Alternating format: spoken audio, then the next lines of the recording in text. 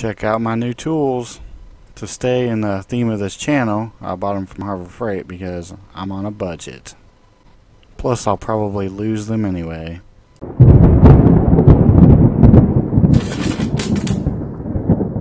Welcome back to another episode of Honda Budget Builders.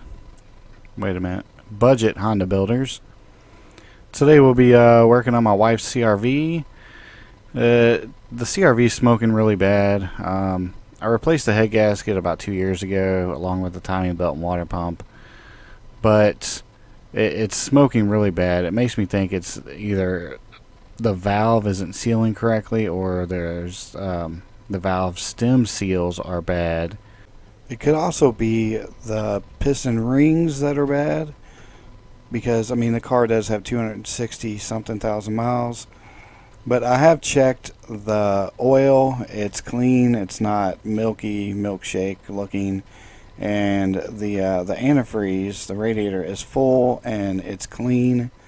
So I'm pretty sure it's not the head gasket, but it could be. So we're going to do a compression test. We're just going to do a dry compression test, which really is worthless. It only gives me half of the story. I need to do a wet compression test as well, but I'm kind of running out of time and I need to get things done today. I'm going to work on her AC unit as well. But I'm going to do 3 tests on each cylinder and we'll go from there. About 2 months ago I replaced the spark plugs, so they should be good. I also replaced the wires. So let's get started pulling these spark plug wires out, and then we'll get the plugs out.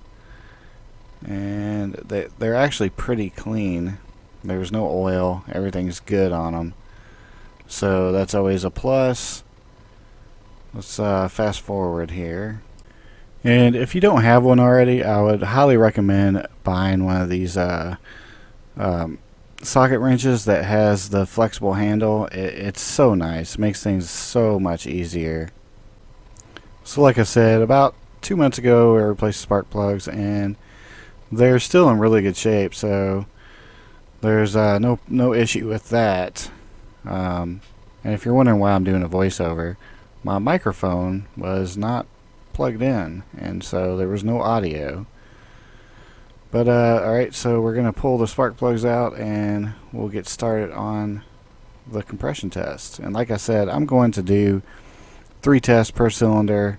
That way I get, a good average. Plus I'm using the cheap Harbor Freight compression tester, so the results may not always be accurate.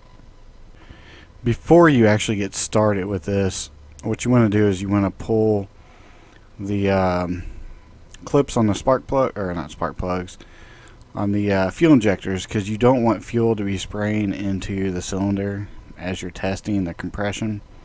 There's other ways you can do this. You can pull the fuse for the ECU or pull the main relay, whatever. This way is easy. That's right here. So a compression tester it's really quite simple. It's just this hose that you screw down into the spark plug tube.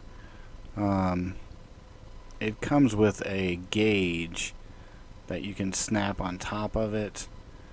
And the kit I have from Harbor Freight, it was like, I think it was like $29.99, or it might have been $39.99. But it comes with several different pieces for different size spark plugs. But it's pretty simple process. You just stick it, screw it into the spark plug, put the gauge on there, make sure that there's no pressure.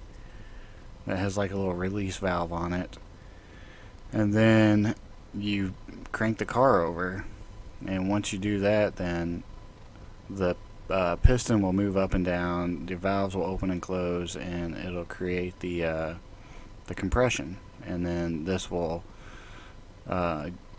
gauge or tell you how high the compression is.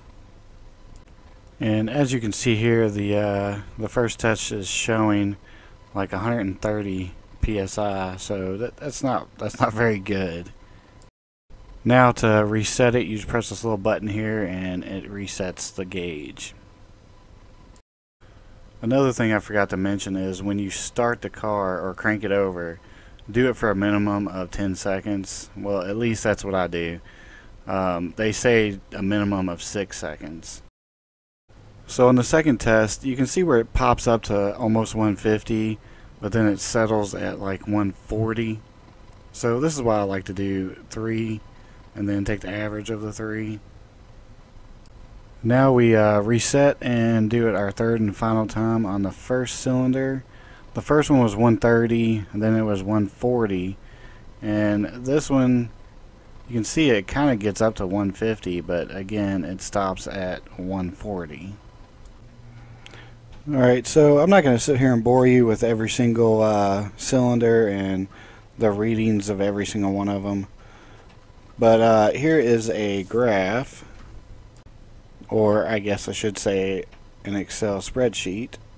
So what you're seeing here is cylinder 1 through 4, first test, second test, third test.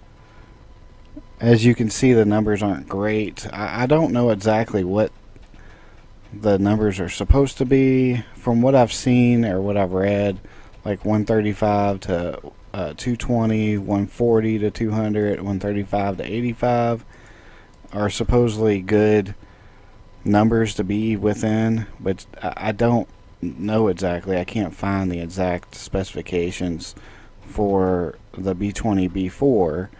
I know like the higher compression engines, you know, it might be 220.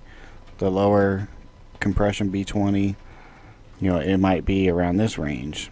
I'm not sure, and I can't find the definite answer. But anyway, what I did was I added the 3 up, got the total, divided that by 3, and that's my average. So this is my average for all cylinders. And now, from what I've read, it doesn't matter as long as it's not like below 120, and as long as they're not within, or as long as they are within 10%. So what you do is you take your high number, which is 149, and your low number 136, you subtract those, you get 13, and then you take 13 and divide that by your high number. And is that what you do? Yeah, divide it by your high number, and then you divide that number by 100, and this is what you get. So it's within 8.72%, which it's kind of on the high end. I still feel like there's an issue. I don't know if it's the piston rings or if the valves are just not seating correctly. The valve stems are not the valve stem. The valve stem seals are not sealing all that well. So what I really need to do is a wet test, and what that consists of is you add like a teaspoon or 2 of oil into the cylinder, and then you repeat the test. And if your numbers are the same, then you have a problem with your valves. If the numbers are higher, then you have a problem with your piston rings. At least that's how I understand it. So anyway, if you like this video, please like, subscribe, and share, and I'll see you in the next video.